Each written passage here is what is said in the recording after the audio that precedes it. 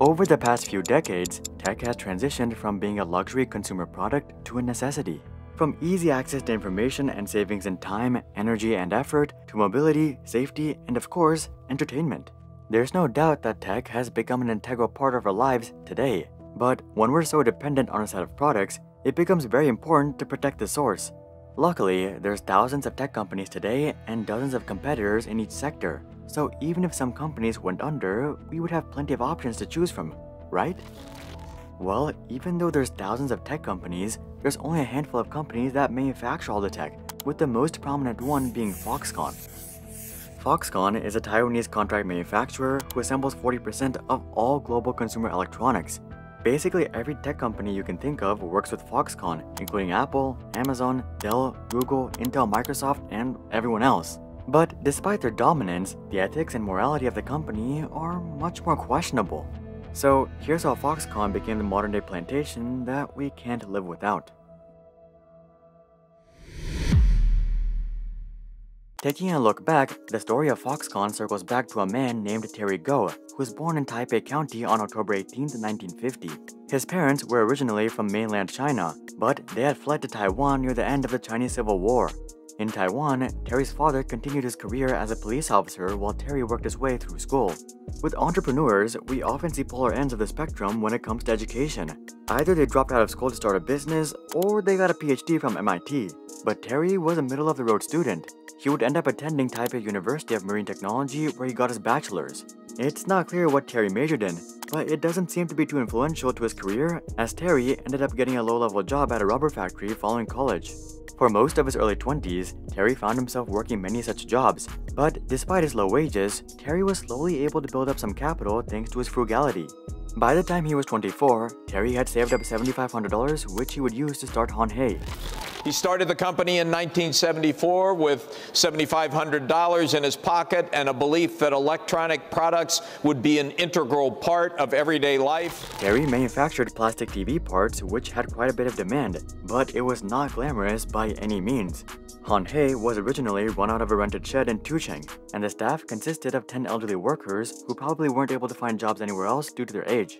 Despite the rough start, the TV parts were enough to make ends meet until Terry received his first breakthrough order. In 1980, Atari would ask Hon Hai to manufacture their console joystick, and this would motivate Terry to travel to the US and try to acquire more Western buyers. Terry commonly arrived at company headquarters uninvited, and as you would guess, he had security called on him many times. Terry wasn't fazed by these experiences though, and he would continue to hustle his way into HQs and secure a couple of contracts by the time he returned to Taiwan. This new Western contract substantially helped Hon Hai's financials, but this new link with American companies was just the beginning. In 1988, Terry would purchase the company's first formal factory in Shenzhen, China. Since then, Terry has purchased and built dozens of factories around the world, but this original factory is still one of the largest. Anyway, in 1996, Terry would get a contract from Compaq to manufacture desktop chassis. This quickly grew into contracts with HP and IBM as well. But the nail in the coffin didn't come till 2000 when Foxconn inked a deal with Apple. Foxconn had already manufactured parts for Apple in the past, but this time they were contracted to produce the iMac itself. This project not only changed Foxconn's balance sheet, but it permanently changed the quality of their manufacturing. As we all know, Apple has high quality standards, and meeting these standards was a prerequisite to continue working with Apple. Meeting Apple's quality standards wasn't easy though, because it wasn't just a case of sourcing high-quality materials and ensuring excellent consistency. In many cases, Foxconn had to invent new manufacturing procedures to make Apple's slick design aesthetic a reality. While this was often quite challenging, this helped Foxconn make a name for themselves in the manufacturing space. They were no longer just another Asian manufacturer that competed based on price. They were turning into the go-to manufacturer if you wanted customizability and quality. And this new role would really be put to the test with the launch of the iPhone. Between 2009 and 2012, Apple went from accounting for 25% of Foxconn's revenue to a peak of 55%. Also, Apple was actually regularly changing the iPhone's design during this time period, so keeping up with exploding demand and constantly evolving design was extremely challenging. But by the time Foxconn got to the other side of the mobile adoption curve, they were one of the most desirable manufacturers in the world. Foxconn was receiving orders from every tech company you can think of, and Foxconn's revenue exploded from $40 billion in 2009 to $140 billion by 2016. In the meantime, Terry was using all these newfound profits to acquire companies left and right.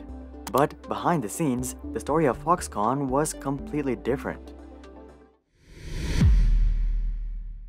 One of the biggest reasons that most people have never heard about Foxconn is not because they're underrated, but because they actively try to fly under the radar. You see, the working conditions at Foxconn aren't particularly pleasant, and the less media attention they can get, the better. First of all, most factory workers live at the factories. On the bright side, this means that employees don't have to spend money on housing, food, recreation, and other basic amenities, as all of these are taken care of by Foxconn. Foxconn has gotten a bit more stingy over the years, forcing employees to pay for things such as laundry. But for the most part, if you're a Foxconn employee, your cost of living is extremely low. The problem though is that unless you're sleeping, eating, or performing other basic day-to-day functions, you're working. This means 12-hour shifts 6 days a week, if not 7 days a week. Also, employees aren't allowed to talk to each other, and they get a 10-minute bathroom break every 2 hours. Apple actually received a lot of backlash for these working conditions in the early 2010s, and they worked with Foxconn to reduce these hours to 60 hours per week. But really, this doesn't mean much. Sure, Foxconn employees are only required to work 60 hours a week, but given that most of them are in terrible financial situations, they're desperate to work all the overtime they can, which leads to 12-hour shifts once again. At least they're getting paid for the overtime, but again, this doesn't really mean much either. As of November 2021, the average Foxconn employee was receiving a base monthly salary of a whopping $314 before deductions. Even if we assume that this only includes 40 hours of work per week, we're looking at just $1.96 per hour. If we assume a more realistic 60 hours per week, we're looking at $1.30 per hour.